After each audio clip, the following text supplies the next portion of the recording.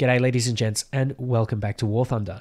With Gaijin implementing the highly unpopular battle rating changes, it has become apparent that they are very much unaware of how their battle ratings function. They seriously don't know how to curate a good set of battle ratings, and that's where I've decided to step in. Today, what we're going to do is have a look at some battle rating proposals from me. I've devised a spreadsheet. The spreadsheet is in the link in the description below, so I want you guys to follow along, and I also want you guys to give me your feedback, because unlike Gaijin, I'll actually listen to what you guys have to say, and if you can make a good enough argument, then we can go along. Of course, none of these are final. None of these have any weight as any form of implementation in the game. It's a little bit of a fun thought experiment, but I think this would be a really good way to get a conversation going. Not that Gaijin will particularly listen, but, you know, the more screaming voices, the more potential that we have to actually make some change. Now, before we begin, I would just like to let you guys know that if you would like to support the channel in any way, because this work does take a little bit of effort and time, I would suggest that you go down into the description below. And if you guys are going to purchase something from the Gaijin store, use my affiliate link in the description below. But of course, if you don't want to do that, you can always buy some merch, or you can use the Air Models affiliate link in the description as well. Alternatively, there is Patreon, or you can subscribe to me on Twitch, or become a member, whatever you'd like. But either way, just sort of leaving likes, comments, and sort of contributing to the community is really all I care about anyway, because at the end of the day, this is sort of a bit of a passion project for me. Now, without further ado, let's get into these battle ratings. And of course, remember, before we get into them, we are sort of not finalizing. These aren't concrete. I am happy to change them around because I don't play heaps of this every single plane at jets. So I'm not 100% familiar with every single aircraft. I have to make a rough guesstimate of some of these. But, you know, I think I have a fair clue. Anyways, starting with 7.0, we have the F-80A, the F-84B, the F-3D1, all Me-262As except for the Pulsastora, the Horton 229, the MiG-9, the Su-9, all attackers, and the Kika. These planes are the beginning of jets. They are somewhat similar to, either very similar to props in some ways, or they have very jet-like characteristics and are sort of narrow in their scope of fighting. So 7.3 is unsuitable, but at the same time, that 7.0 is a sort of fair game for them. Now, at 7.3, I've put all the F-89s, the F-80C, which is a slightly improved F-80A. It has traditionally been put at 7.7, but I don't believe it is 7.7 worthy. I think it's more 7.3 worthy. We're going to put the Me-262C1A, the Arado 234C, the MiG-9 late, the Su-11. Now, with the Su-11, let me know, maybe 7.7 is a little bit better, but I just thought 7.3 might be a little bit in that sort of mid-ground there. The 7.7s, 8.0s, and 8.3s are quite strong, and I think they'll do enough to keep the Su-11 at bay. Next up, the Meteor F3, all R2Y2s, and the Oregon and Baragon, as well as the SK-60B. Now, the Oregon and Baragon are 7.7s at the moment. I don't really think they should be 7.7. They are quite unremarkable. If you think about it, no one really plays them, so they are better off at 7.3. The other plane here is the SK-60B, and while the SK-60 is at 7.0 currently, I think 7.3 is a little bit more suitable just because it is such a strange creature. It has really, really strong turning capabilities and has really, really good guns, but of course it bleeds a lot of speed in turns, it has trouble keeping energy, and that's why it is at such a low battle rating, because people just tend to turn and burn with it. But it's got what I believe, or what I call ME-163 syndrome. It doesn't have the ability to just keep on going, keep on going. It has to play its cards very strategically, otherwise you're going to end up in shit. So I think if this plane is played properly, it's fine at 7.3. So moving on to 7.7, we have the F-84G, the F-84F, the 262C2B, the LA-200, the Vampire, the Sea Meteor, the Meteor Mark IV, the short wing and long wing, the Seahawk, the Sea Venom, the Vampire, the Mystère 2A, the A-28B, and the Finnish Vampire, the J-29A, A-29B, and the Meteor NF-13. These are all planes that are starting to get into that real energy retention and sort of dogfighty style of jets, right before the real quick, sort of high, fast-paced type that you get at the 8.7s. I think 7.7 is probably as low as I would cut it for these planes. A lot of these are very capable, but they really don't stand a chance against other things, and especially planes that top out above 1,100 kilometers per hour. They just don't belong there, and so 7.7 is a good spot. 8.0, we are moving on. We have the F9F-2 and F9F-5. I believe these planes are pretty rubbish at 8.0. They don't hold a candle to the other 8.0s. The other 8.3s or the 8.7s. I think they always lose out just because they are slightly inferior and they are, not quite up there. But they certainly fit the 8.0 quite nicely, in my opinion. I'm going to throw the B-57A there simply because it's got no guns, the F-2H Banshee, the IL-28, the LA-15 and 174, Tu-14, the Meteor Mark 8s, the Canberra Mark II, again for the same reason that the B-57A is there, the H5, which is essentially an IL-28, the G91 Pre, and the Pre is the only one that is potentially contentious here. I think that it is just a little bit bad. Just a little bit. The guns are kind of not punchy. It's got a good top speed. It's about 1050. It turns quite well. But the problem is at those high speeds, you tend to rip your wings. So unless something's changed, I think 8.0 is a good BR for it. Moving on to 8.3, we have the F-86A5, the F9F-8, all 163s, the MiG-15 non-BIS, the Yak-30D, the Yak-23, the Venom, the Swift F1, the Javelin, the Canberra Mark 6, the KI-200, the G91R1, simply because it tops out at sort of like 1080, 1090, something like that. But it also does suffer the same problems. We're going to also throw the CL-13 Mark IV, which is an F-86A5, basically. The Mystère 2C, the Mystère 4A, which are very similar in their performance envelope, the Saab 105s, and the A4H, as well as, of course, the A4B in the American tech tree. We're going to throw at 8.7 the A4E, the F-86 F25 and 35, the FJ4B, the MiG-15 BIS, the G91R3 and R4, all MiG-15 BISs, the C Vixen, the Swift F7, the Scimitar, the F-86 F30, the J2, the SMB2, the Vautour 2B, the J29F, J29D, Sa'ar, Sambad, and of course the Israeli A4E and A4M. The SMB2 is an interesting one. It currently sits at 9.0. I'm going to throw it down to 8.7 just because of its horrible energy retention.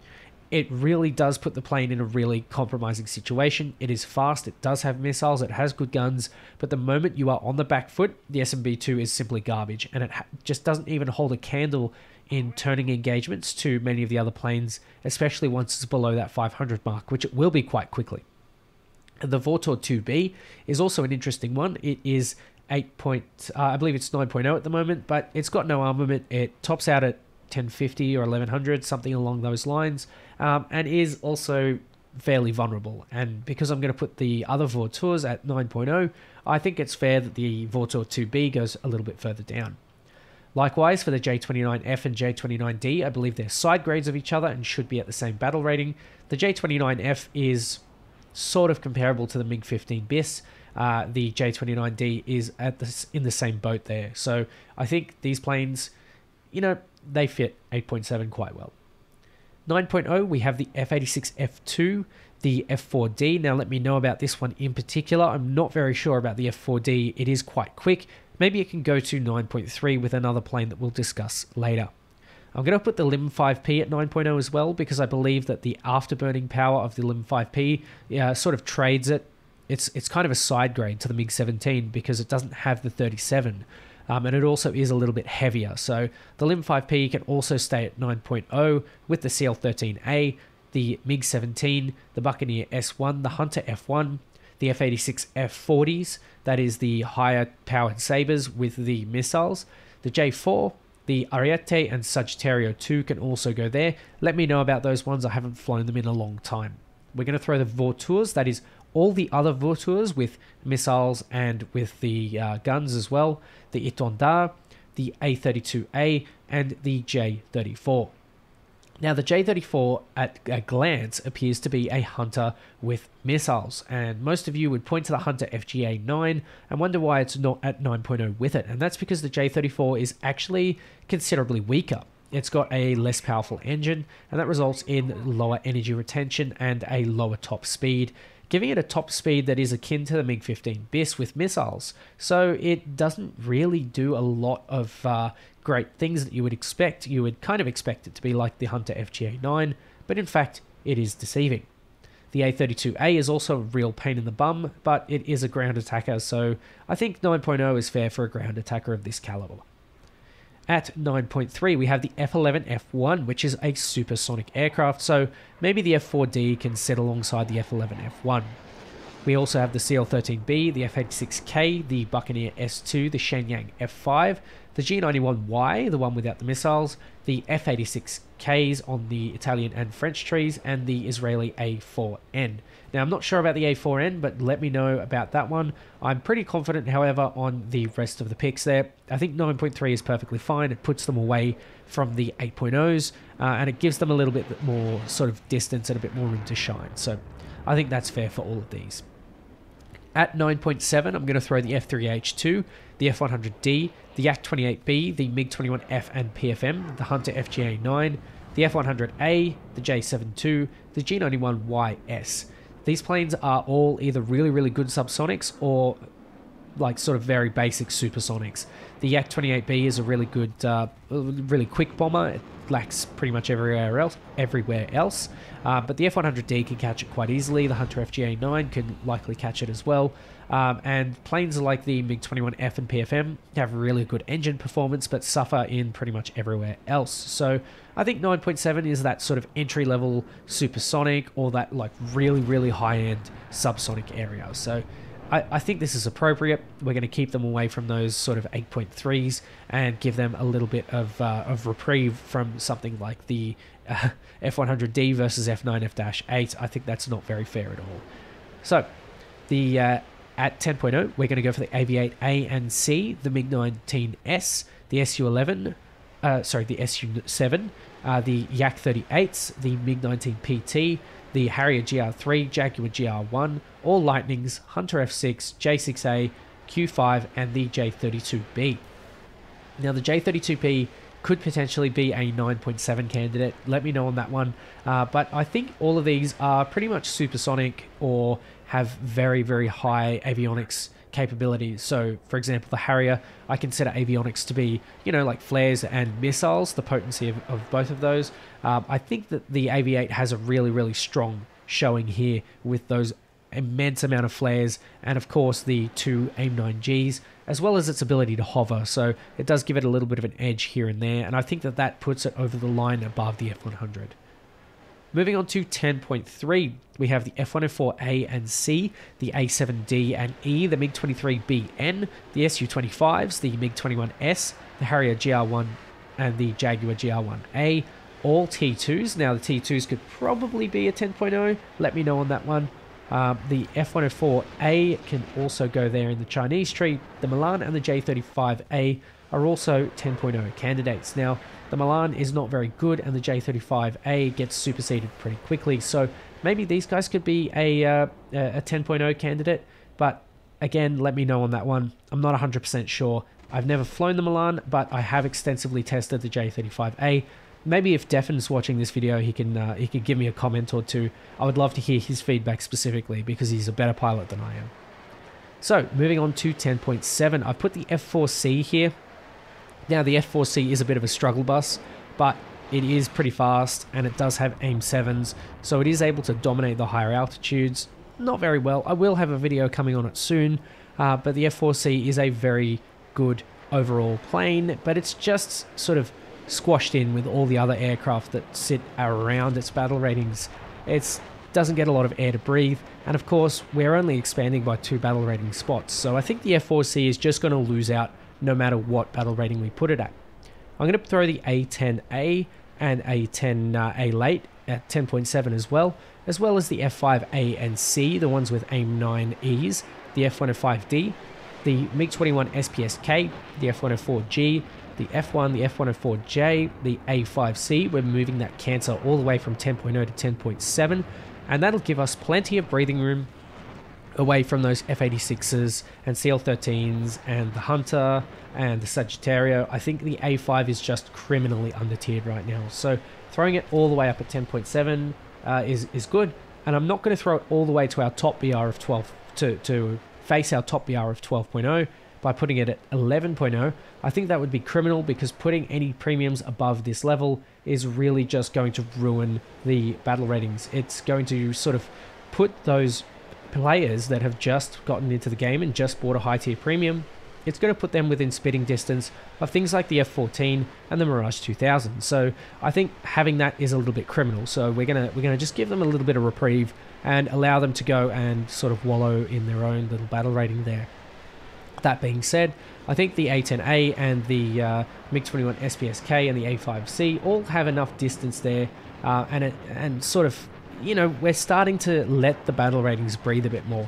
We could ultimately go for a battle rating 13, but it's really just like, this is something that Gaijin could actually do. Going to 13, it's not really going to be feasible. I think they would be less likely to look at these and go, hey, that's a good idea, maybe we should implement some of it, or all of it. But I think having a little bit of reasonable sort of meet in the halfway mark is going to be good here, and maybe that'll get the conversation stirring in the right direction, at least. So, finishing off our list for our glorious 10.7s, we're going to throw the Jaguar A and E, the Mirage 3C, the F8E in the French tree, and the AJ37. Now, the F8E in the French tree is actually slightly inferior to the F8s in the American tree. They don't have RWR, and I believe that the F8E has flares. It's got 2 Matra Magics, but, you know, having that ability to defend yourself in the form of the RWR is a real benefit that the F8E does not have. It's just that inferior French engineering, so we're going to put it at a slightly lower battle rating. The other plane is the A37J, or the AJ37. It's a pretty good plane. It's basically a budget vegan. It does have the capabilities in my list to see things like the F4J, the MLA, and the J8B. I think that's fair, and it has all the way down to the F100, the Hunter FGA9, and the G91YS. I think that's a little bit of a stretch, but again, with 2 spaces, that's all I'm really able to sort of give a bit of reprieve. At the moment, it sees all the way down to 9.3, so yeah, anything is an improvement over that. Now, on to our 11.0s. We have both F8 Crusaders, we have the F4Fs, the German Phantoms, the MiG-21 MF, the MiG-27s, maybe they could go up to 11.3, we'll have a discussion in the comments, the Su-11, the MiG-21 SMT, the Mirage 3E, the J-35D, the Mirage 3CJ, and the Kfir C2. Now, these planes are all starting to get into the supersonic era. These are all planes that can potentially face the top jets, and of course they do this already, and in fact I don't really think much of it has changed. It's sort of just the middle area that I've rearranged, so more or less you'll sort of see same. The only exception here is the MiG-21 MF and the F4F early. I believe they don't see the top battle rating. I can't quite remember. I think it might be 10.3 that the F4F early sits at, but my memory fails me. The MiG-21 MF is also actually able to see the top tier jets, so I don't know, I think not much has changed here. It's just a little bit of extra space so that the aircraft can breathe, and of course that 9.0 to 10.7 is where most of the breathing room is actually happening. Now, moving on to 11.3, we have the F4E, the F5E, the MiG-23 MF, the MiG-21 BIS SAU, the MiG-23M, the MiG-21 BIS, the F4EJ without the pulse Doppler radar, the J7E, the F5A and E, that is the ones with the AIM-9Ps, the F104S, the one with the 9Js, the Mirage F1C and CT. I have a very, very low opinion of these aircraft, but for those of you that do have a higher opinion and consider it to be sort of a little bit more worth a higher BR, let me know, and maybe we can have a discussion about that. I'm going to throw the Swedish or the Finnish MiG-21 BIS, the Kfir C7 as well in the Israeli tech tree all together. These are planes that are mostly capable of facing these higher jets, these sort of 12.0s, but it's not quite there at the level.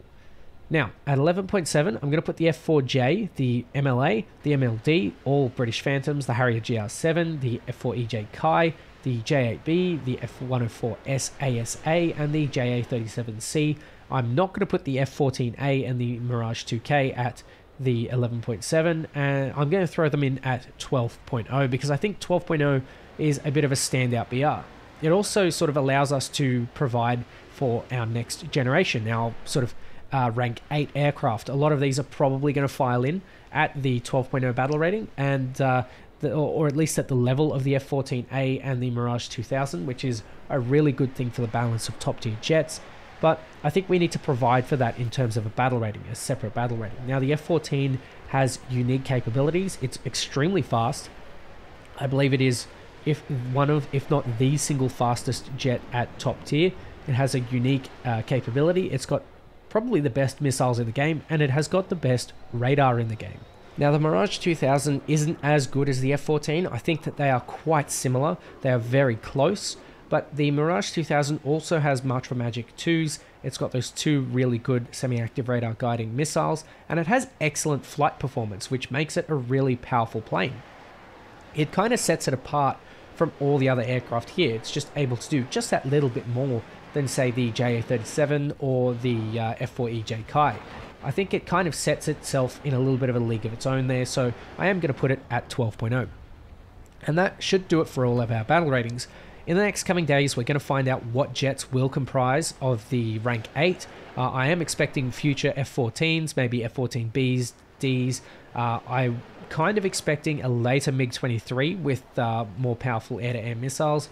As for everyone else, maybe Panavia Tornadoes, F-15s, early F-16s, which would probably fall around the F-4J or the F-14A's performance, F-20, all of these types of planes, later Vigans, and of course, we have the battle rating space now. We don't even have to let them be cramped in when they come to the game. I think the beauty of this system is that I already have it prepared, and there is literally no other work, no other reshuffling that you need to do. And of course, it's pretty much all set to go. And the great thing is that because I've played so much of jets, especially over the last 3 years, I genuinely think I have a fairly good grip on what the landscape is like. And as a result, I feel like I have a good idea of how to balance these appropriately. Unfortunately, I don't think Gaijin will listen to this, but I would just, like to put this out there as a bit of a thought experiment, or perhaps to get a conversation going. I don't know. I'm kind of at my wit's end here. I really am. I've been screaming till I'm blue in the face about all of these problems, and yet they never ever get listened to. I often feel like I'm talking to a brick wall, or the funny voices that are going on in my head, but honestly, I just feel like I need to get these out and just have a chat about some things that could potentially be improved. Maybe I'm just sort of wishing for greener pastures and they'll never happen, but maybe I'm doomsaying. Who knows?